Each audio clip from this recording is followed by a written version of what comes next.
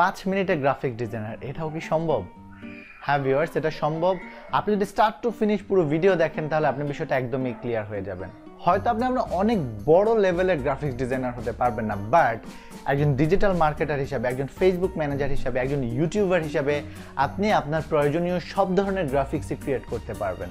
আপনি Facebook ads image, Facebook post image, Facebook cover, Facebook event cover, Twitter post, Twitter header, YouTube thumbnail, YouTube channel art থেকে শুরু করে যত ধরনের Pinterest, Instagram, টামলার সব ধরনের গ্রাফিক্সে মূলত আপনি ক্রিয়েট করতে পারবেন। এটা কমপ্লিটলি একটা ফ্রি অনলাইন টুল, যে টুলের মাধ্যমে আপনি খুব সিম্পলি বিষয়টা ক্রিয়েট করতে পারছেন। হাই দেয়ার, আমি রাজীব, আর আজকের ভিডিওতে আমি এক্সপ্লেন করব 5 মিনিটে কিভাবে আপনার পছন্দের গ্রাফিক্স ক্রিয়েট করবেন। ভিউয়ার্স, আমি যে টুলটার কথা বলছি সেটা হচ্ছে মূলত ক্যানভা।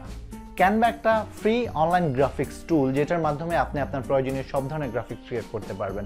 আপনি চাইলে লোগো ক্রিয়েট করতে পারেন, আপনি চাইলে ইনফোগ্রাফিক্স ক্রিয়েট করতে পারেন, ইবুক কাভার ক্রিয়েট করতে পারেন, বুক কাভার ক্রিয়েট করতে পারেন, গিফট কার্ড ক্রিয়েট করতে পারেন।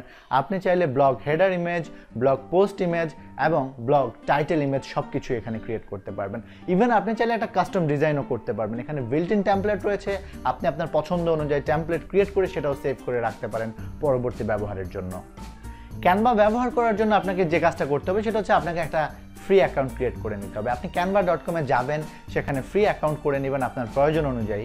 বেটার হচ্ছে পার্সোনাল অ্যাকাউন্ট ক্রিয়েট করা। আপনি পার্সোনাল অ্যাকাউন্ট ক্রিয়েট করবেন এবং আপনি ফেসবুক, গুগল অথবা আপনার ইমেল দিয়ে লগ ইন করে ফেলবেন। আর লগ ইন করার পরে আপনি যে ইন্টারফেসটা দেখবেন সেই ইন্টারফেসটা এরকম। লগ ইন করার পরে ইন্টারফেসটা আপনি এরকম দেখবেন এবং আপনি আপনার প্রয়োজন অনুযায়ী যে গ্রাফিক্স আপনার দরকার সেটা লিস্ট আপনি এখানে দেখতে পাচ্ছেন, এবং এই লিস্ট থেকে আপনার যে ধরনের গ্রাফিক্স ক্রিয়েট করা দরকার আপনি সেই গ্রাফিক্সটা সিলেক্ট করবেন এবং সেই টেমপ্লেট সিলেক্ট করবেন পছন্দ অনুযায়ী, এবং সেখানে আপনি আপনার টেক্সট, ইমেজ এবং এলিমেন্ট আপনার যা যা দরকার গ্রাফিক্স এলিমেন্ট সেগুলো আপনি অ্যাড করবেন। এবং ফাইনালি আপনি এই গ্রাফিক্সটা যখন ক্রিয়েট হয়ে যাবে তখন আপনার রাইট সাইডের টপে যে বাটনটা দেখতে পাচ্ছেন পাবলিশড, সেখান থেকে সরাসরি যদি আপনি আপনার ফেসবুক, ইউটিউব এবং কানেক্ট করে নেন সেখানে পাবলিশ করতে পারেন, অথবা আপনি সেখান থেকে ডাউনলোড করে আপনার পিসিতে নিয়ে সেখান থেকে আপলোড করতে পারেন। খুবই সিম্পল, খুবই ইজি।